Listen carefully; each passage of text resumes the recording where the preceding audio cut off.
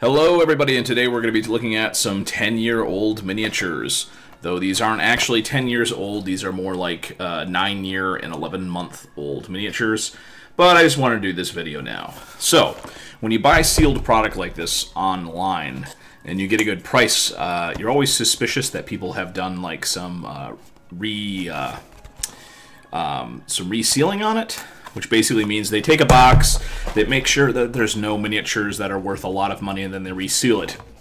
Now, as you can see, two of these boxes look a little bit suspicious, but the third one looks pretty new, so I'm assuming these are just old stock. But you never know. I think my favorite one, when I got cheap miniatures online, supposedly they were sealed new product, they actually had the Star Wars miniatures in them, and not the D&D miniatures. So let's open up the big beat-up one first and see what's going on. It's a little bit suspicious there. That pretty much opened up without any sort of give at all. So that seems like regular glue. These are like, you know, these are almost 10 years old, so there is a chance that this is actual legit shelfware. So let's see here. Looks pretty good so far. We got a lovely rat swarm here. It's a pretty interesting miniature. Big, huge rat swarm. I don't have this miniature. That is one that I have not encountered yet. We have a very common elf miniature with a scimitar. Let's see here. We have the other common elf miniature, which is, I believe, the War Singer. I'm sorry, Wild Elf War Singer. So, kind of a cool miniature, but very, very, very common. We also have a less common miniature. I have no idea how to pronounce this, but it's like an armored thing. And yeah, you're not going to be able to read the labels for these. Luckily, these all come with cards, so I might read those out a little bit again. Oh, we have a very nice one. I always like this miniature. It's a nice lizard folk with a big old club. I like that. It's very nice. We have an elven... a Skyfire Captain. So this is a rare miniature. He's got his bow and everything, so that's pretty good. So far that's 1, 2, 3, 4, 5, 6 miniatures, so there should be 2 left in here. And there are, and there's a sealed pack of cards, too. Okay, so I'll say right now this was not repacked. Because we have the ghoul miniature, which is a very nice miniature. Nice ghoul guy here, clutching a human arm. Pretty nice miniature there. But we also have a red spawn, what is this? Red spawn Arcanus? I don't know how to pronounce it. So, kind of like a Dragonborn type guy, but he's got a long tail. So he's not really a Dragonborn, but you certainly could use him as a Dragonborn. And it's got the sealed pack of cards. And this does not look like it's been real sealed. So I'm going to say at this point that these are definitely not repacks. And these are legit, like, you know, old stock that somebody was just trying to get rid of at a cheap price on eBay.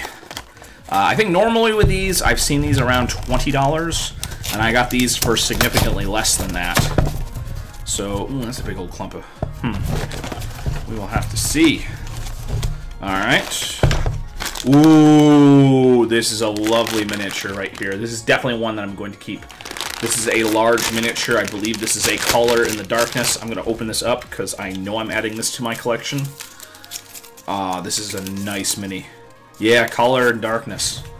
What a great mini. It's translucent. It's just a bunch of faces. Oh, wow, that is so great. It's so useful, too, because you could use this for a number of, like, ghosts or creatures. And it's just, boy, the Hasbro translucent stuff is really nice. So I'm happy we pulled that. We got a... Ooh, lovely. This is a tiefling of some sort. This is a tiefling warlock. A very nice little tiefling. Here he's got a, looks like a, either a rapier or a scimitar. Something like that. Boy, this setup does not really work out all that great, but you can see it a little bit. It's a good miniature. Again, one that I never have. I've never seen that one before, actually. So that's brand new to my collection. Ooh, I've never seen this one either. Oh my god, this is Van Richten. This is Van Richten. This is Van Richten. The Vampire Hunter, I believe? It might be a different Van Richten. I'm not quite sure. Van Richten. I believe this is the same Vampire Hunter, because he's an older gentleman. He seems to be kitted out for... So he's got that big heavy hammer. Van Richten. I think this might be the same Van Richten from the new series. I'm not quite sure. So let's see here. We have Dwarf Battle Rager, which is just a dwarf with 2 little maces. He's a very common miniature. I have a couple of him already, so he might go on my things to sell. Oh, we have a Changeling Rogue, and so this is basically kind of a rogue guy with kind of like a no-face thing going on here. It's pretty interesting. Interesting miniature. Let's see here. We have a lovely Goblin Bowman, who's a Goblin Archer. Very nice little Goblin Archer there. Useful miniature. Let's see here. Oh, we got a Bugbear. A very wide stance. Bugbear Gang Leader. That's nice. I'm pleased so far with these. And then, last of all, we have... Ooh, what is this? This is a Halfling Brawler. So it's Halfling with two small weapons. So 2 hatchets of some sort. That's not bad. I enjoy that. We have our sealed pack of cards with the color and darkness card right there. These are somewhat useless, to me at least, because these are mainly for older editions of the game and for the miniature game itself, which I have never seen anybody actually attempt to play. Considering I have all these miniatures, I might try playing that at one point in time. And this is the final pack. It's got a lovely werewolf on there. It's grabbing a poor warrior, gonna throw him at somebody else. And a fallen guy there. I'm hoping that I get this guy here. I actually don't know who the heck this miniature is or what it's supposed to represent, but I've just never... that's definitely not in my collection. It'd be great if I could get that. So I'm trying to pull something like that. There's a lot of miniatures that I don't have. This is a hefty one. So this is the most hefty out of the 3 packs here I had. This is hefty. This is looking good. Oh! See, I'm not disappointed, though. This is a duplicate, but I am not disappointed because I am 100% going to keep both of these guys for my collection. This is a large miniature. This is really nice. I like this. So, very pleased. Very pleased. But it still feels heavy, so I know we got a couple more large ones in here. Here we go! This is a... now, this is a weird miniature here. This is a large dude. And obviously, if I was playing Warhammer Fantasy 2nd Edition, this guy would definitely show up as a mutant of some sort. That's pretty cool. And I think there's still another large one in here. And we have yet another elf, common, screaming elf, war singer, perhaps. Yeah. Pretty good paint job on this one. I don't know why I keep on doing that. I'm sorry. I expect the camera to gain focus. Ooh, and we have the Bat Familiar. One of the very few Hasbro miniatures which had the little flight stick. Not many of these had the flight stick.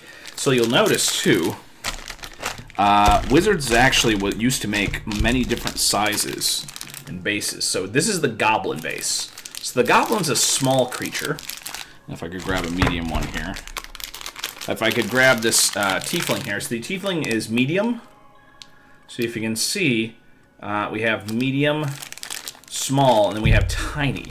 So tiny used to actually be a size. So every once in a while, you would get these miniatures that had this really small base. I actually don't know the dimensions of that. I think it's near, it's not 20 millimeters. Maybe 15 millimeters? I'm not quite sure. But in any case, you would every once in a while you get these miniatures that were of tiny size, which means that they'd have these teeny tiny bases. So this is a pretty cool miniature right here. It's got the translucent wings. If I could just get the camera to focus. And it's got this teeny tiny base. I like that. Very pleased. A couple more left. Let's see here. We have yet another Changeling Rogue. I'm not... Maybe if there's a situation where a bunch of townsfolk turned into changelings, maybe those miniatures would be helpful there. Oh, and we have Intellect Devourer, aka the Walking Brain. I liked the one that the Pathfinder set actually made, and I didn't like the latest one, because the little brain guy was just so small, and I cannot get this camera to focus. I apologize. I should have some sort of thing to force it to focus somehow. So as you can see, this guy's obviously not the tiny little walking brain. This is actually a nice chunky sized brain. I like that guy. Very nice. What a strange, weird creature to encounter in the dungeon, a walking brain. Very interesting. And we have another Bugbear gang leader. Very nice again. Decently painted. Bugbear with the classic Bugbear thing. And finally, we have yet another ghoul. Grave Touch Ghoul. Which you've already seen before, so I don't even know why I'm bothering to hold up. Okay, so I'm disappointed that I didn't get like the big werewolf. I'm disappointed I didn't get some of the other ones, but I got a number of miniatures that I don't have and I've never actually seen before. Van Richten one I've never seen before. The Tiefling one I definitely did not have, and there's a couple really good ones. But I think the big takeaway, and the miniatures that I probably will end up using the most, are the pair of Color in the Darknesses. I don't know how you pluralize that, but yeah, these are great. These are excellent looking miniatures, and I will definitely get a lot of use out of these. Focus camera. Boy, now I know how Ashen's feels. He's trying to get the stupid camera to focus. Really cool. Very cool.